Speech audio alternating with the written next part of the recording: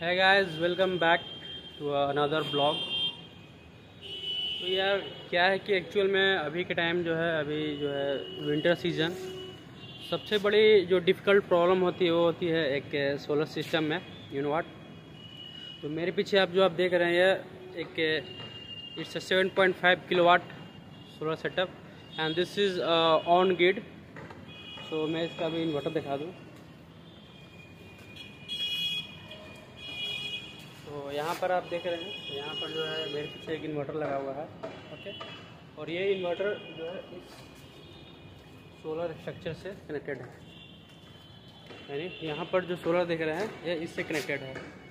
और इसकी कैपेसिटी की बात करें तो अभी के टाइम में जो इसका जो जनरेशन है वो अप्रॉक्स 60% ही जो जनरेशन जो दे रहा है ड्यू टू विंटर क्लाउड, यानी विंटर सीजन के चलते। तो एक सबसे बड़ी जो है समस्या है अभी के टाइम में एक सोलर सिस्टम में वो है कि पावर जनरेशन का जो है सबसे बड़ी प्रॉब्लम जो आ रही है वो है पावर जनरेशन के ऊपर। यानी जो कस्टमर का जो फीडबैक है वो आ रहा है कि जनरेशन जो है गैस जो बहुत ही ज़्यादा जो है वो कम दे रहा है। तो बिग इशू यहाँ पर जो साइट पर क्या इशू आ रहा है वो मैं आपको दिखा दूँ।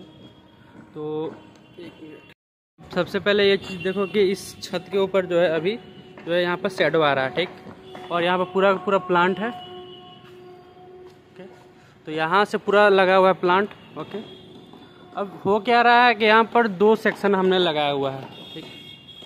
तो यानी एक पैनल का इस साइड पूरा ये पैनल जो है सीरीज में है और दूसरा वाला जो सेक्शन है ये पूरा सीरीज में है, यानी दो स्ट्रिंग निकले हुए हैं।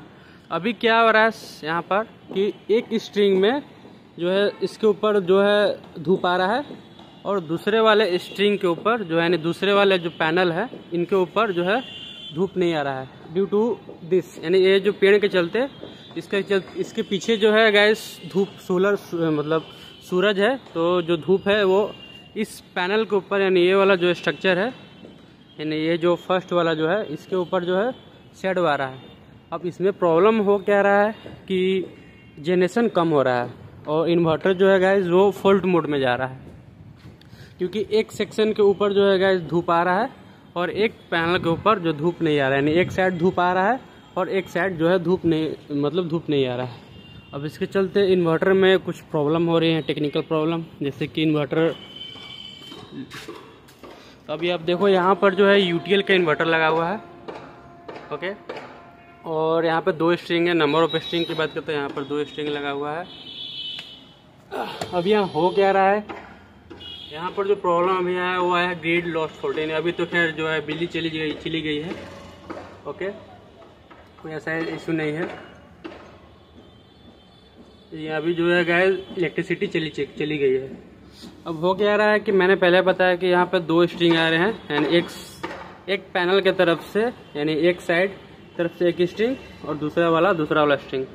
अब एक सोलर पैनल के ऊपर जो है शैडो आ रहा है, जिसके चलते एक स्ट्रिंग में जो है पावर वो कम आ रहा है और एक स्ट्रिंग में पावर ज़्यादा आ रहा है।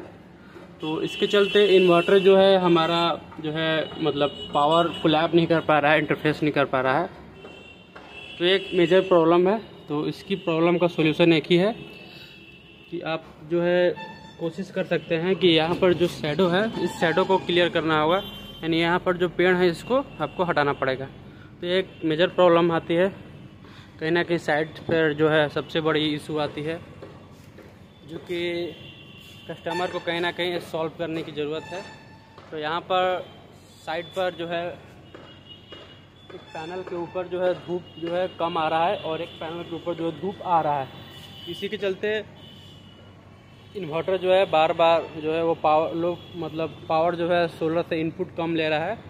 और जाहिर सी बात है ऑन ग्रिड इन्वर्टर है तो जितना इसके पास पावर आएगा सोलर से उतना ही ये गैस ग्रिड को देगा, आउटपुट करेगा। तो एक सबसे मेजर बड़ी प्रॉब्लम है एक सोलर सिस्टम है और ख़ासकर ऑन ग्रिड सोलर सिस्टम है गैस। तो थैंक्स फॉर वाचिंग। अब यदि अगर आपके पास किसी तरह का सोलर से रिलेटेड अगर कोई डाउट है तो आप कमेंट कर सकते हैं। तो तब तक के लिए मिलते हैं सेकंड ब्लॉग में।